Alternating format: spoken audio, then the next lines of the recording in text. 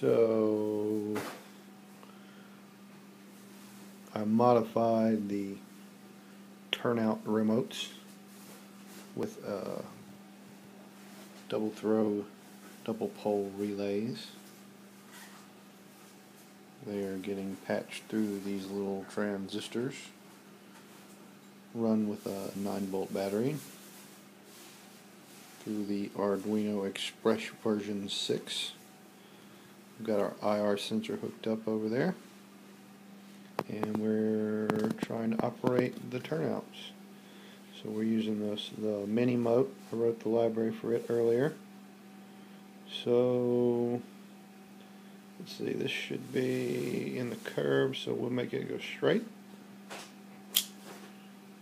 Back to curve. Straight.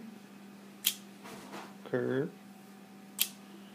Here's the other turnout. It's these two buttons. So it's in the curve, so we'll make it go straight. Curve. Straight. Curve.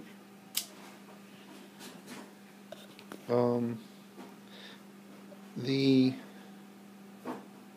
solenoid runs off of a burst of, I believe, around 20 to 25 volts DC. So we're borrowing that power from the Bachman controller.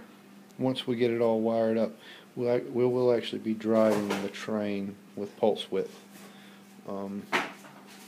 I'm toying with the idea of actually mounting a servo here to get an analog voltage to the train, but we'll see.